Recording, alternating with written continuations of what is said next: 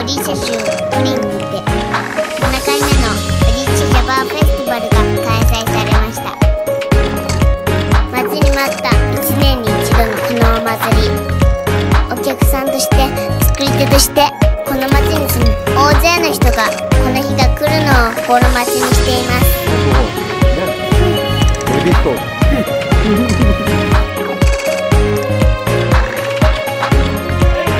このフェスは国境も文化も言葉の壁も越えて誰もが平等に楽しめるお祭りを作りたい、そんな思いから多くの人の手で一から作られている手作り音楽フェスティバルです。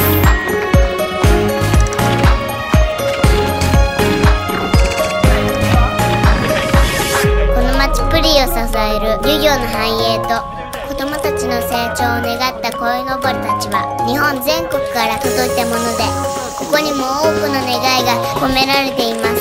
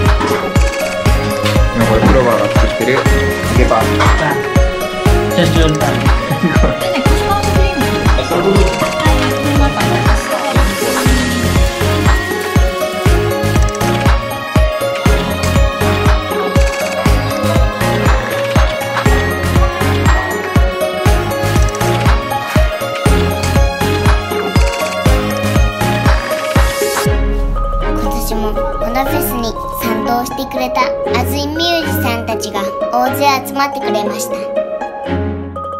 オディシャジャパンフェスティバル2020スタートです。